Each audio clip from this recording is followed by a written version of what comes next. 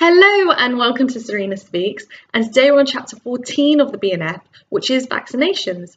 So in this video we'll do some background knowledge, we'll go through some background knowledge first, then we'll go through different types of vaccines that are available, and towards the end of the video, and I think the main take-home message from this video will be to learn which age group you need to give which vaccination to, and using different mnemonics we'll try and remember it. So with vaccinations, so with immunoglobulins, there's two main types. There's human normal immunoglobulin and there's disease-specific immunoglobulin. So the main difference between the two is that with the human normal immunoglobulin, this is prepared from thousands of blood donations and it will contain immunoglobulins and antibodies of different viruses and diseases that are already prevalent in the population. For example, measles, mumps, rubella, varicella. Whereas the disease-specific immunoglobulins, it's what it says, it's disease-specific.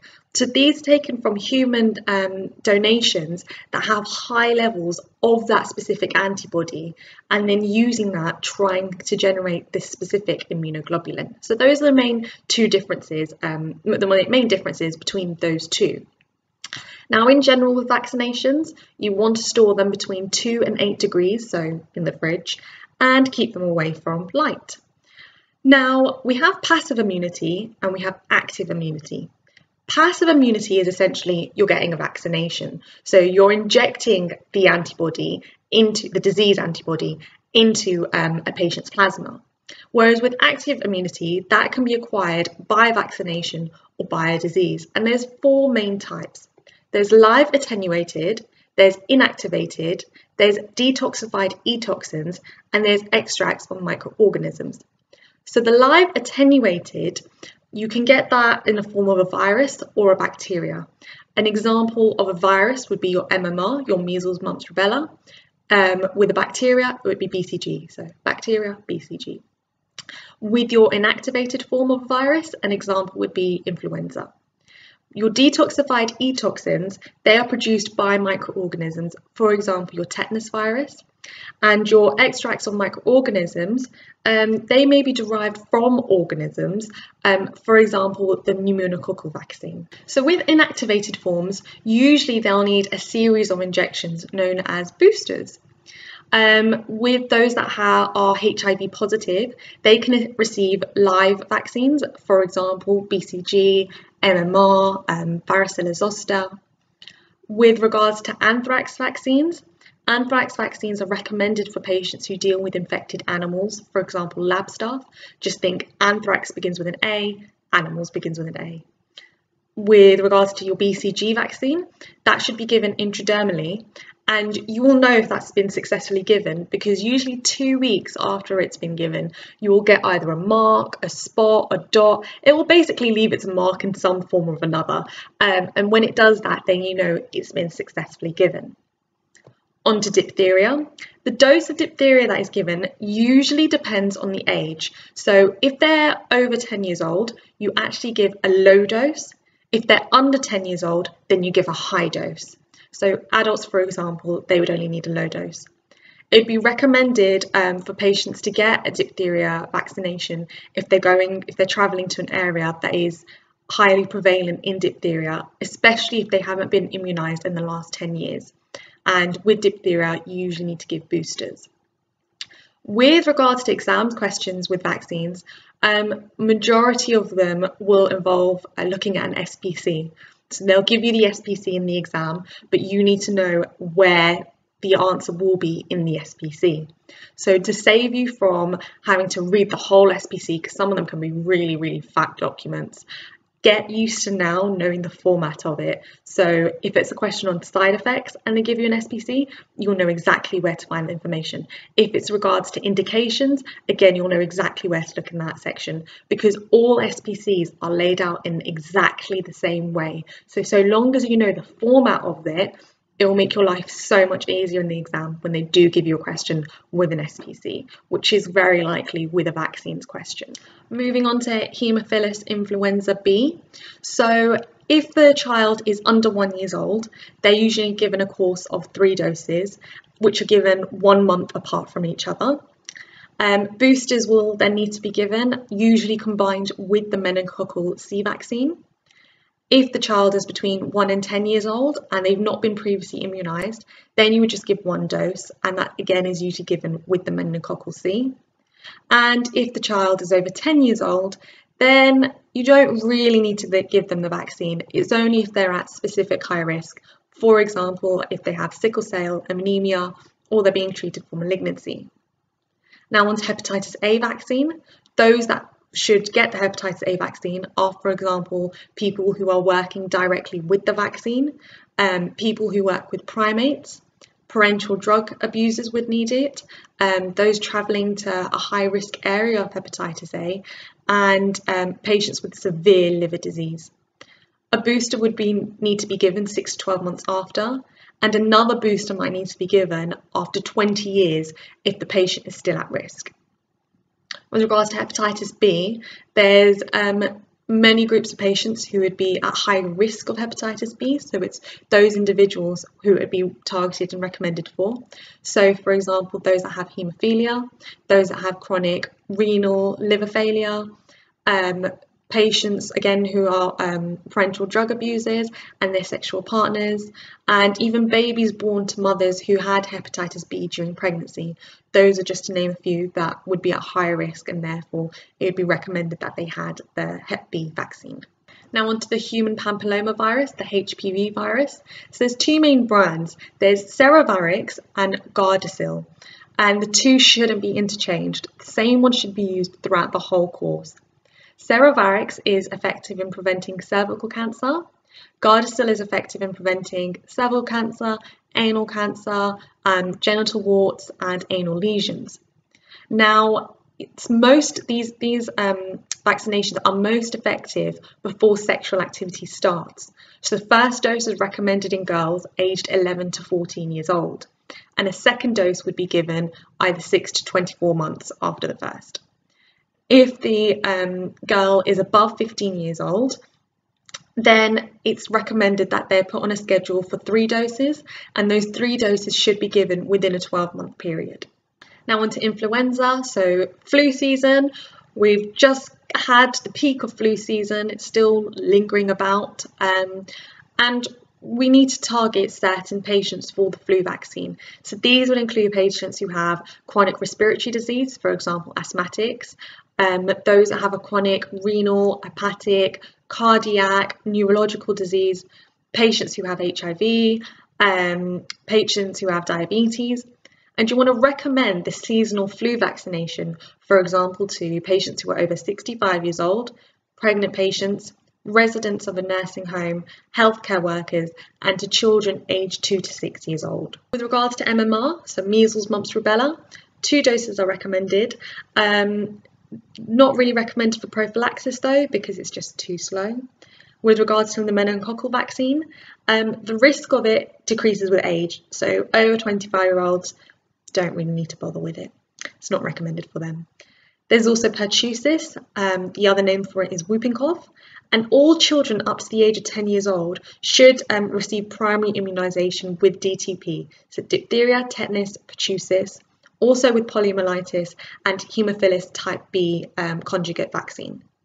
Now, if you switch your minds back to the year of 2012, it was the London Olympics, but also what happened, why that year was significant, was that in October 2012, there was actually an outbreak of pertussis. So pregnant women were vaccinated. And from my knowledge and from my belief, that programme is still ongoing until further notice. So it's recommended that pregnant women are vaccinated against it. It's also recommended that they have a vaccination for diphtheria, tetanus, pertussis, as we mentioned, and poliomyelitis. Ideally between 28 to 38 weeks of pregnancy. The optimal time, though, would be between 28 and 32 weeks of pregnancy. The main side effect is local reactions. So for the pneumococcal vaccine, you usually give 3 doses. Those that are high risk are very similar to those that you would target for the influenza vaccine. So patients who have a chronic respiratory disease, chronic cardiac, renal or liver disease, patients over the age of 65, diabetics, patients with HIV. In terms of rabies, If you do get bitten, then it's important to wash the area with warm soapy water for several minutes. You want to disinfect the area, might need to apply a simple dressing, and it's fine to give in pregnancy. With tetanus vaccine, you need 2 doses, one before entering school and the second before leaving school. With the varicella zoster vaccine, so patients that have had a history of shingles or chickenpox, they are immune, therefore they don't need the vaccine. But it is recommended in patients over 70 to have the vaccine to prevent them, as a form of prophylaxis to prevent them from getting shingles. For the adventurous types who, for example, decide to go backpacking to refugee camps, it's recommended that they have oral cholera vaccine, and travellers should be reminded to not have any uncooked foods, even uncooked vegetables, green salads. It's probably the first time you'll be told, don't have fruit and veg. Fruit, only peeled fruits that you can peel are the only recommended ones. So for example, your good old banana. And water, only drink bottled water, unless you're going to drink tap water that has been boiled, or you're going to treat it with sterilising tablets. General advice on vaccines, so those that are immunosuppressed or those that are pregnant should not have live vaccines. So live vaccines are a no-no. And general side effects of vaccines include GI upset, fever, fatigue, and very rarely anaphylaxis. So now I know I've very briefly gone through each of the different types of vaccines, but as I mentioned before, I think the main take-home message from this video is learning which age group you need to give which vaccines to. So the way that I've broken this down is in 10 different age groups. So we start off with 8 weeks old, then 12 weeks old, then 16 weeks old. So it's like it's like a 4 times table it starts off with. So 8, 12 and 16 weeks old. Then we jump to 1-year-olds, then 2 to 6-year-olds, then 3 years and 4 months old. Very specific, I know. Then we jump to girls aged 12 to 13-year-olds, 14-year-olds, 65-year-olds and 70-year-olds. So let's start off with our 8-week-olds. So the way that I remember it is through 5 PMR. 5 refers to the 5-in-1 vaccine that's given. So our DTP, our diphtheria, tetanus and pruritus, polio and haemophilus influenza B. That's our 5. The P in 5 PMR, the P refers to our pneumococcal vaccine, the M to meningitis B, and the R to rotavirus. Now, I want you to remember that where pneumococcal goes, meningitis B goes. Meningitis B is the wingman to pneumococcal. Hold that thought because we'll come back to it. Now on to 12 weeks old. 12 weeks old, remember it as 5 MR. So to begin with, we had 5 PMR, now we're on 5 MR. 5 refers to that same 5 that we mentioned before. Our M this time is meningitis C. And our R is, again, our rotavirus. So with our 5 and with our rotavirus, they're the second dose that's being given. With our meningitis C, just think, at the beginning, we had meningitis B for 8 weeks old. Then in 12 weeks old, we have meningitis C, because B always comes before the alphabet, and then it goes C. So B and then C. So now we're on to 16 weeks old. So 16 weeks old, think of it as 5 PM. So we had 5 PMR, then 5 MR, then 5 PM. So it's the same letters, it's just using them in a different order. So 5 PM, as we mentioned before, 5 will be the 5 that we referred to earlier. That will be the third dose being given. The P is our pneumococcal, and the M is our meningitis B, because wherever pneumococcal goes, meningitis B goes. They're together, they're buddies. So that's how you remember whether it'll be meningitis B or meningitis C, because if pneumococcal is around, meningitis B has its back. It will be right there. Now we move on to 1-year-old. So I want you to think of 1-year-old. This 1-year-old's name is Harry. So we're going to learn this through a mnemonic. Harry makes mummy pretty mad. So H for Harry, haemophilus influenza B.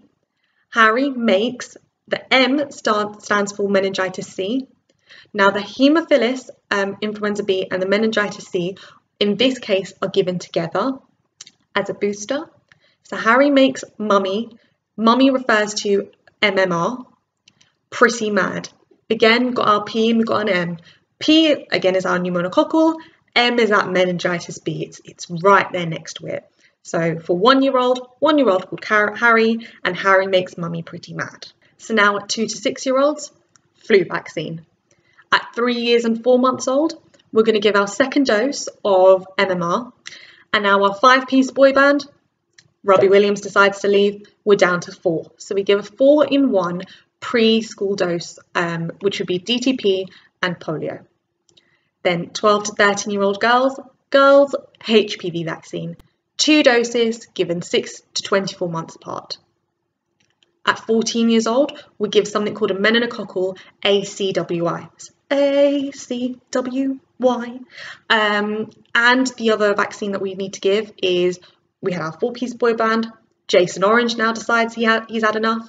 So now we give a 3-in-1, our DTP. If you don't get that these are Take That references, then shame on you, because they are amazing. At 65 years old, 65, flu vaccine. And we'd also give a pneumococcal vaccine. Now, there are many different strains of pneumococcal vaccine. So the one that we've given at, say, 8 weeks and 16 weeks, that's called a PCV vaccine. That's just the strain of pneumococcal vaccine given. Whereas at 65 years old, you give a PPV vaccine.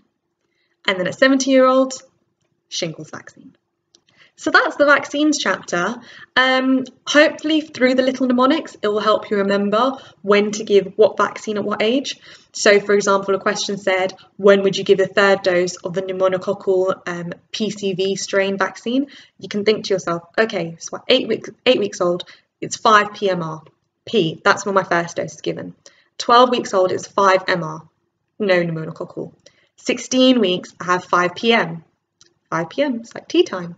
But that's when my second pneumococcal would be given. At 1 year old, our 1-year-old Harry makes mummy pretty mad. P, pneumococcal. There we go. At 1 year old, that's when I'm going to give my 3rd pneumococcal PCV vaccine. So hopefully these mnemonics can help you to remember what vaccine needs to be given at what age. And hopefully you enjoyed this video, and hopefully it's going to help you in your revision and your learning. And if you did like it, why not give us a thumbs up, give us a like, subscribe for all the latest information, give us a share, and visit our Facebook page, www.facebook.com/SerenaSpeaks. And until next time, good luck with your revision and happy revisings.